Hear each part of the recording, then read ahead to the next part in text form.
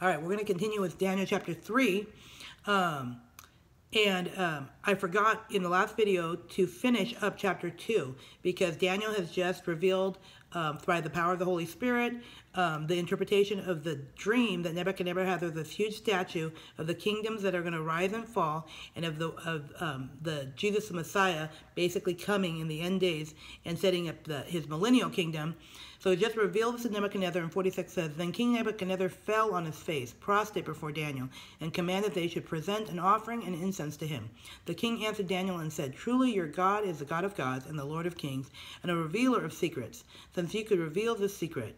Then the king promoted Daniel and gave him many great gifts, and he made him ruler over the whole province of Babylon and the chief administrator over all of the wise men of Babylon. Also Daniel petitioned the king, and he set Shadrach, Meshach, and Abednego over the affairs of the province of Babylon. But Daniel sat in the gate of the king. So Daniel is kind of like the right-hand guy of the king. So now chapter 3, you fast forward 20 years. So 20 years have passed by. Nebuchadnezzar the king made an image of gold, whose height was 60 cubits, and its width 6 cubits. He set it up in the plain of Dura, in the province of Babylon. And King Nebuchadnezzar sent word to gather together the satraps, the administrators, the governors, the counselors, the treasurers, the judges, and magicians, and all of the officials of the province to come to the dedication of the image which King Nebuchadnezzar had set up. So the satraps, the administrators, the governors, the counselors, the treasurers, the judges, the magicians, the magistrates, and all of the officials of the province gathered together for the dedication of the image that King Nebuchadnezzar had set up. And they stood before the image that Nebuchadnezzar had set up. So 20 years go by, and he's starting to think just like a lot of us think, that prophecy, that's not going to come to pass. I am the head of gold. He said, I'm going to live forever, and my kingdom's going to reign forever. I don't believe that God of Daniel. And so what does he do? He makes an image of gold. Now remember, in his dream, only the head was gold. Everything else was silver, iron, bronze. Well, this thing is, he's making the whole entire statue gold, okay? And that's because in his pride, he's saying, no kingdom is going to destroy me. I'm the head of gold, and this whole statue is going to be a head of gold. And everybody's going to worship me. They're not going to worship Daniel's God anymore, okay? It only took 20 years for him to get led astray, okay? So then he says, then a herald cried aloud, to you it is commanded, O peoples, nations, and languages, that at the time you hear the sound of the horn, flute, harp, lyre, and psaltery, in symphony with all kinds of music, you shall fall down and worship the image that King Nebuchadnezzar has set up. And whoever does not fall down and worship shall be cast immediately into the midst of the burning fiery furnace. So at that time, when all the peoples heard the sound of the horn, flute, harp, and lyre, in symphony with all kinds of music, all the peoples, nations, and languages fell down and worshipped the gold image which King Nebuchadnezzar had set up. And so one of the things that the pastor was saying is that this statue that King Nebuchadnezzar had set up is a precursor to basically what the Antichrist is going to do in the book of Revelations. Because in the book of Revelations, the Antichrist and the false prophet are going to make a statue that is made in the image of the Antichrist. Just like Nebuchadnezzar made this image in the image of himself, the Antichrist is going to make an image that represents himself, that looks like him, and that people are going to have to bow down and worship. So it's a precursor. King Nebuchadnezzar is a precursor to the Antichrist and what he's going to do. And in the book of Revelations, the Lord actually calls the one world order and the one world religion that's going to come to play in the end times during the tribulation. He actually calls it the New Babylon. So it's kind of this prophecy of Nebuchadnezzar and is a precursor to the Antichrist. And one of the things the pastor was saying too is, look how music is used. Music is used because the devil, Satan, was a worship leader in heaven, and he was an awesome musician, and basically it was pride that cast him out. He had pride and he wanted to be like God, and so his pride was his downfall.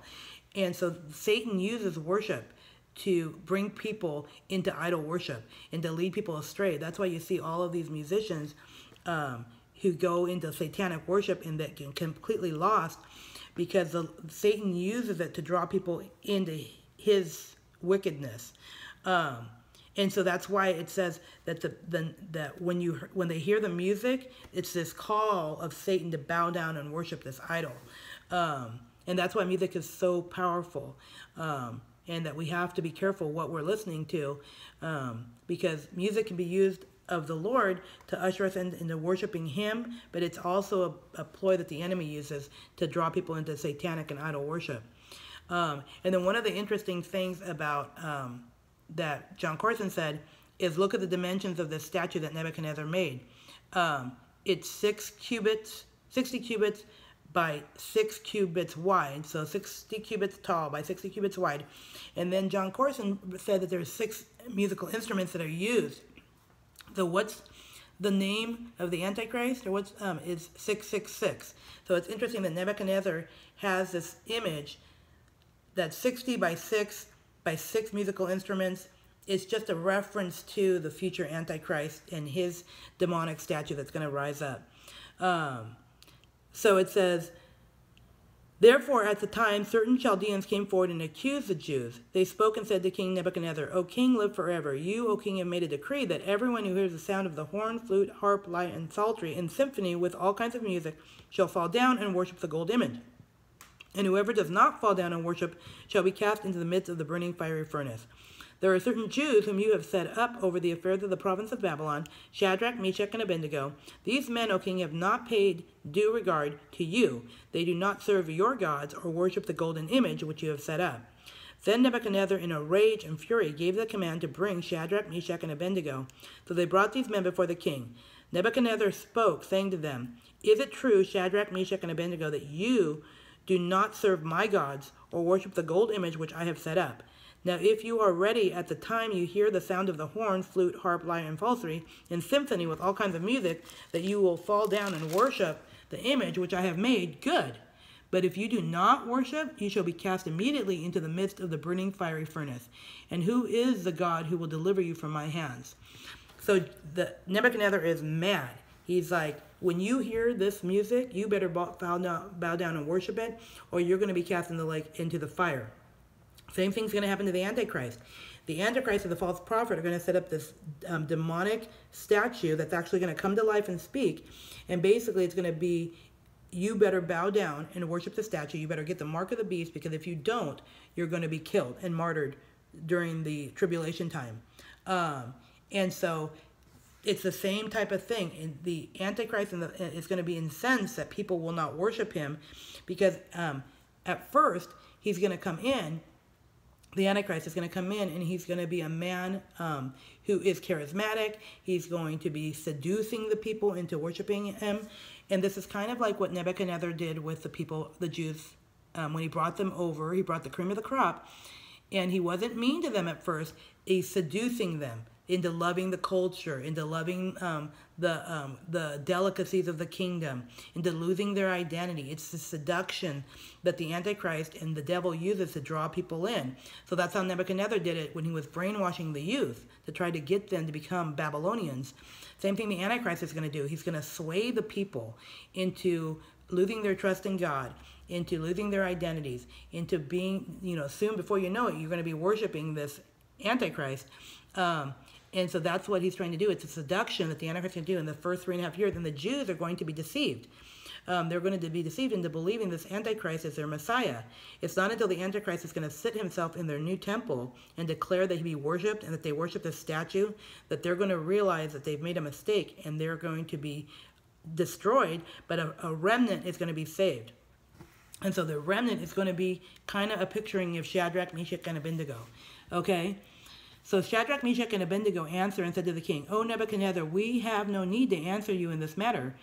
If that is the case, our God, whom we serve, is able to deliver us from the burning fiery furnace, and he will deliver us from your hand, O king.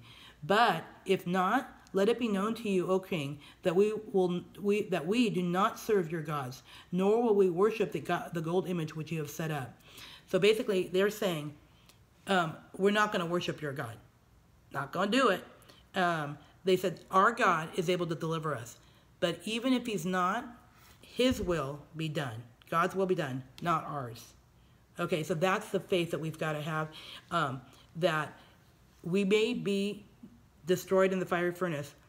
God can save us, but even if he doesn't, we still trust in the Lord because his will, they were submitting to his will.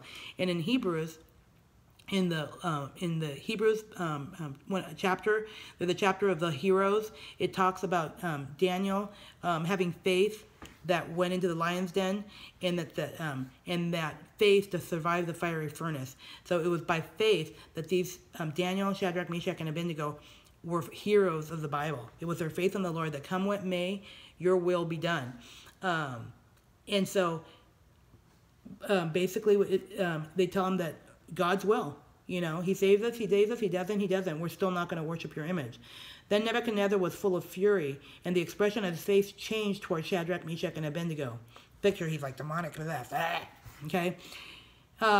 He spoke and commanded that they heat the furnace 7 times more than it had been usually heated. And he commanded certain mighty men of valor who were in his army to bind Shadrach, Meshach, and Abednego and cast them into the burning fiery furnace. Then these men were bound in their coats, their trousers, their turbans, and all of their other outer garments, and they were cast into the midst of the burning fiery furnace. Therefore, because the king's command was urgent and the furnace exceedingly hot, the flame of the fire killed those men who took up Shadrach, Meshach, and Abednego. So the poor the guards that were basically taking them and dragging them, it was so hot that the guards got burned. And these 3 men, Shadrach, Meshach, and Abednego, fell down bound into the midst of the burning fiery furnace. So it was so hot that the guards that let them down there they got burned. Then King Nebuchadnezzar was astonished, and he rose in haste and spoke, saying to his counselors, "Did we not cast 3 men bound into the midst of the fire?" They answered and said to the king, "True, O king. Look," he said, "I see 4 men loose, walking in the midst of the fire, and they are not hurt, and the form of the 4th is like the Son of God." So basically, they get thrown into the fiery furnace. It's 7 times hotter than normal. The guards get burned up, but they go in and they're loose. They're not even bound anymore, and they're walking around. And in the midst of them walking around, there's one that's like the Son of Man. That's Jesus himself. Jesus is in the midst of them, walking with them. They're not bound. They're walking around talking. Nebuchadnezzar sees them, sees the 4 in there. Then Nebuchadnezzar went near the mouth of the burning fiery furnace and spoke, saying, "Shadrach, Meshach, and Abednego, servants of the Most High God." See, now he knows. "Servants of the Most High God, come out and come here." Then Shadrach, Meshach, and Abednego came from the midst of the fire, and the satraps, administrators, governors, and the king's counselors gathered together, and they saw these men on whose bodies the fire had no power. The hair of their head was not singed, nor were their garments affected, and the smell of fire was not on them. Nebuchadnezzar spoke, saying, "Blessed be the God of Shadrach, Meshach, and Abednego, who sent his angel and delivered his servants who trusted in him. And they have frustrated the king's word and yielded their bodies, yet they should not serve or worship any god except their own God. Therefore I make a decree that any people, nation, or language which speaks anything amiss against the God of Shadrach, Meshach, and Abednego shall be cut in pieces, and their houses shall be made an ash heap, because there is no other God who can deliver like this." So Nebuchadnezzar sees like this God who saved you, this is the God of gods. And he had declared that 20 years earlier, but he had let pride get into the way. Then the king promoted Shadrach, Meshach, and Abednego in the province of Babylon. Now, prophetically speaking, this is so cool. I never even saw this before. The fiery furnace was set 7 times hotter than normal. 7. What is going to be hot in trying to destroy the Jews for 7 years? So the correlation between the fiery furnace being heated 7 times, is a correlation to the 7 years of tribulation, where it's going to be attacking the Jews, because Shadrach, Meshach, and Abednego were Jews. Jews full on, sold out, dedicated to the God of Israel, and who had faith in him. And there's going to be a remnant of Israel who's going to be like Shadrach, Meshach, and Abednego during the 7-year fiery furnace tribulation. It's going to be 144,000 Jewish men, boys, or teenagers, whatever they are, 144,000. And they're probably going to be young, because it says they're going to be virgins, right? 144,000 Jewish men, young men, that are going to be full on fire for the Lord Jesus. They're going to be sold out for the Lord Jesus. They're going to be sealed, right? So they're going to be Messianic Jews. They're going to be sold out, and they're going to be divinely protected during the years of tribulation. And they're going to go out witnessing to Israel, and they're going to be protected. Jesus is going to be their protector. He's going to seal them with the power of the Holy Spirit. And just like Jesus was in the fire furnace with Shadrach, Meshach, and Abednego, Jesus is going to be with the 144,000 during the fiery tribulation. They will not be touched by the Antichrist or destroyed. And then a remnant of Jews that are able to escape the Antichrist are going to be saved in Petra. So God, just like he saved this 3 Jewish boys because they had faith in him, and they're called heroes of the faith, Jesus is going to be divinely protecting a remnant in Petra of the Jews during the tribulation, and the 144,000 Jewish young men who are going to be like his Pauls going out and witnessing to everybody. So that is totally cool. Let's see if I got everything. I think so. I think that was all the notes that I had for there. So anyways, I think that was it. So it's totally cool. It's cool how Daniel is already prophetically speaking about the tribulation and what's happening. And it's in these stories. These stories are practical in nature about how we should have a faith, like Daniel, Shadrach, and Meshach, Abednego, but it's also prophecies that we know what's coming. It's all intermingled in the book of Daniel. Lord Jesus, we just thank you and praise you for the book of Daniel. Lord Jesus, that is unfolding prophecy before our eyes, and because you don't want us to be unaware of what's happening, and that, Lord Jesus, you said that in the last days we would understand the book of Daniel, that we would have insight into it, and by the power of the Holy Spirit that we would understand the secrets that are being revealed. So Lord Jesus, we ask, as we're continuing to study Daniel, that you, through the power of the Holy Spirit, would reveal more and more understanding to us. We ask this in Jesus' name. Amen. All right. Love you guys. Bye.